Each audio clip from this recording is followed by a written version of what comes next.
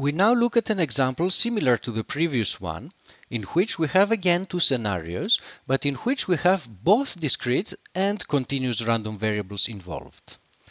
You have $1 and the opportunity to play in a lottery. With probability 1/2, you do nothing and you're left with the dollar that you started with. With probability 1/2, you decide to play the lottery, and in that case, you get back an amount of money which is random and uniformly distributed between 0 and 2. Is the random variable x discrete? The answer is no, because it takes values on a continuous range. Is the random variable x continuous? The answer is no, because the probability that x takes the value of exactly 1 is equal to 1/2. Even though x takes values in a continuous range, this is not enough to make it a continuous random variable. We defined continuous random variables to be those that can be described by a PDF, and we have seen that in such a case, any individual point should have 0 probability. But this is not the case here, and so x is not continuous. We call x a mixed random variable. More generally, we can have a situation where the random variable x with some probability is the same as a particular discrete random variable, and with some other probability it is equal to some other continuous random variable. Such a random variable x does not have a PMF because it is not discrete. Also, it does not have a PDF because it is not continuous. How do we describe such a random variable? Well, we can describe it in terms of a cumulative distribution function. CDFs are always well defined for all kinds of random variables. We have two scenarios, and so we can use the total probability theorem and write that the CDF is equal to the probability of the first scenario, which is P, times the probability that the random variable y is less than or equal to x. This is the conditional model under the first scenario. And with some probability, we have the second scenario, and under that scenario, x will take a value less than little x if and only if our random variable z will take a value less than little x.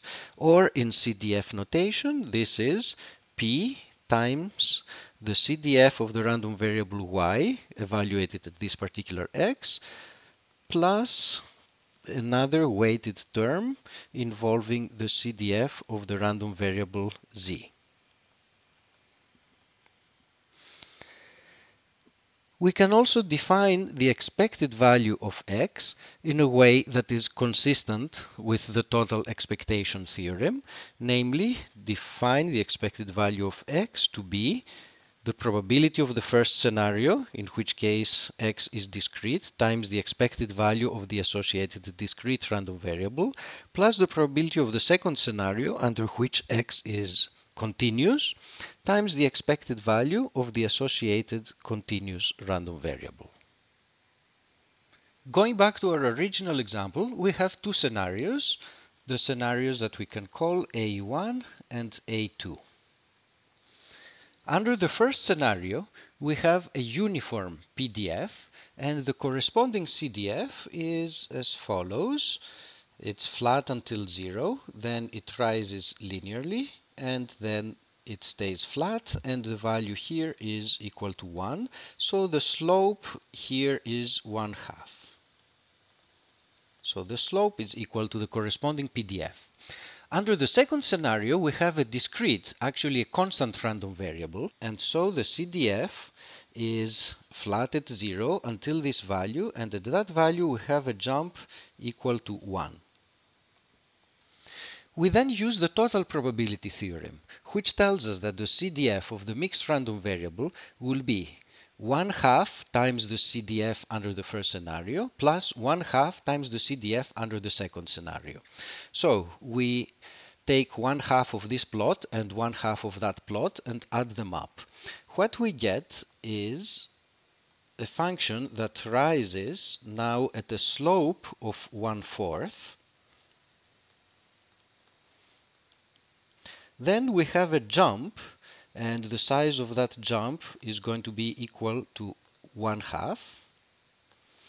And then it continues at a slope of 1/4 until it reaches this value, and after that time it remains flat.